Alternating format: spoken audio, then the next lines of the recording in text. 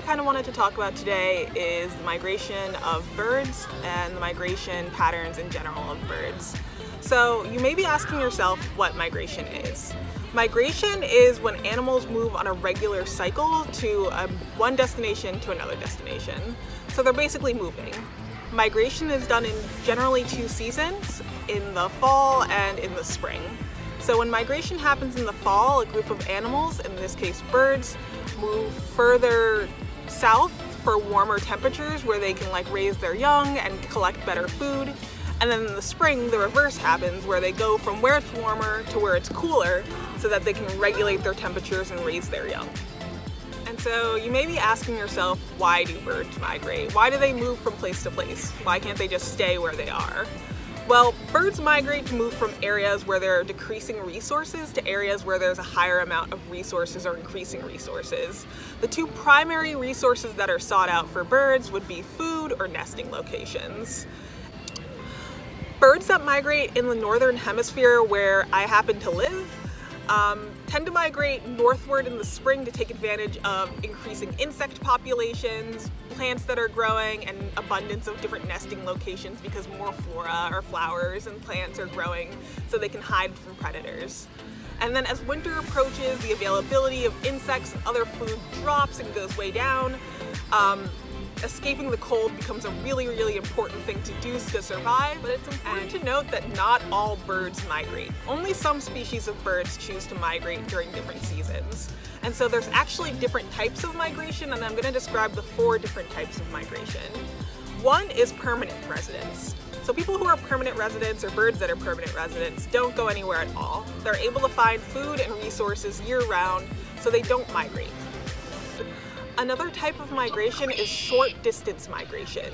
Short distance migrants move from only a short distance, as I just said, from a higher to a lower elevation, like going from a higher part of a mountain to a lower part of a mountain.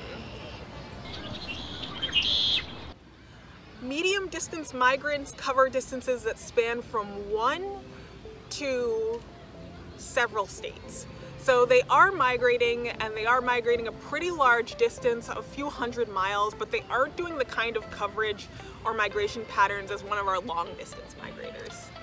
So one of the most commonly discussed migrants would be the long distance migrants, and long distance migrants typically move from breeding ranges in Canada and the United States to breeding grounds in Central and South America.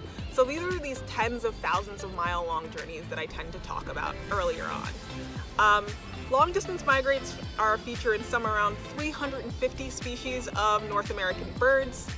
And so the pattern of migration can vary within each category, but it's important to note that birds aren't the only species or types of animals that migrate. Insects and mammals and even types of fish also can practice migration. But flight migration of birds is one of the most commonly studied types of migrations. And birds migrate for really far distances. So if you can imagine how far a mile is, or even 2 miles is, you can see that birds that migrate can migrate up to 44,000 miles, sometimes up to 50,000 miles for a trip.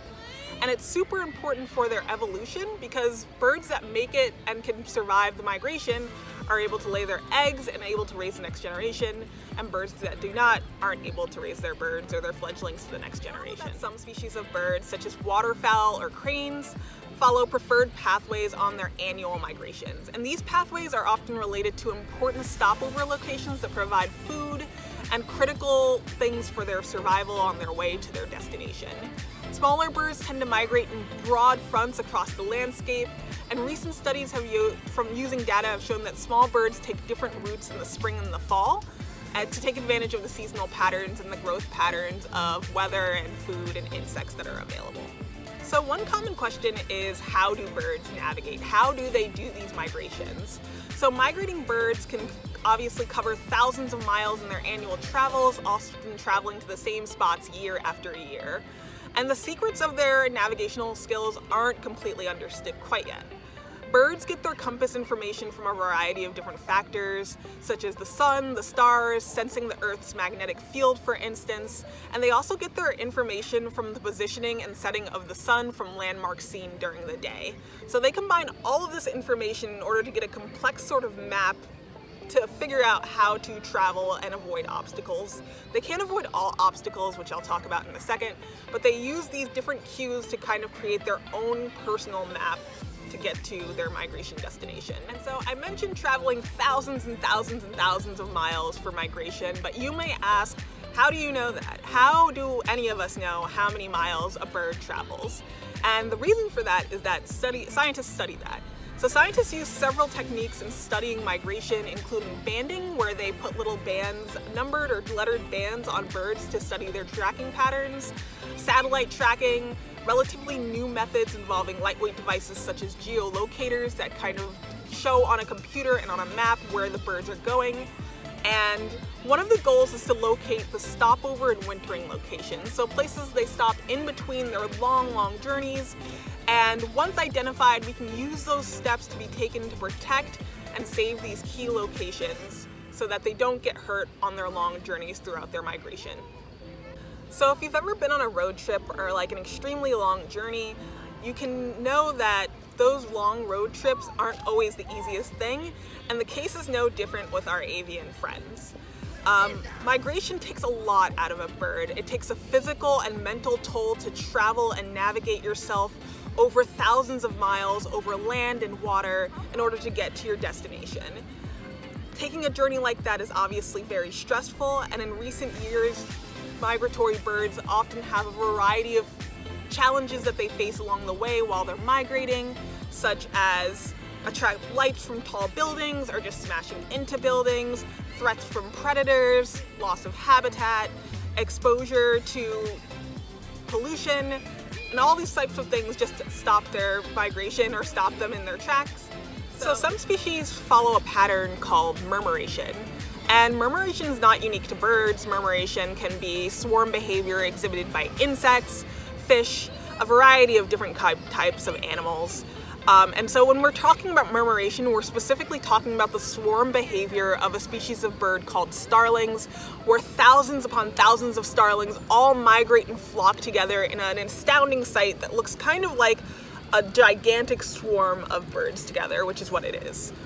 So starlings are tiny birds that migrate in the winter and they're in a flock, and that's so that not only they can provide each other with warmth, but they can also exchange information as they go on their journey throughout winter migration. So you might have heard of the phrase before, birds of a feather flock together. And normally when we use this term, we're using it to describe a group of people who hang out together because they're similar. But when we're talking about birds, we're often talking about birds that are hanging out as a similar species or the same species in a large group to protect themselves from predators. So you might see a flock or an extremely large number of sparrows flying together, but you're less likely to see a sparrow, a cardinal, a crow, and a gull all flocking together. In fact, you're never going to see that. And the reason for that is because since different species of birds have different needs, birds will often flock to the same species as themselves to protect themselves from what's the most immediate threat.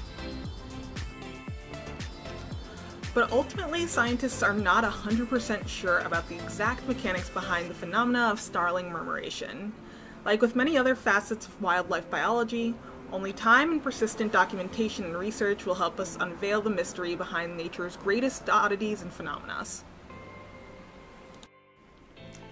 With that being said, this concludes my fourth and final episode of The World of Birds. Thank you guys so much for tuning in, and I hope you guys learned a lot, and take care.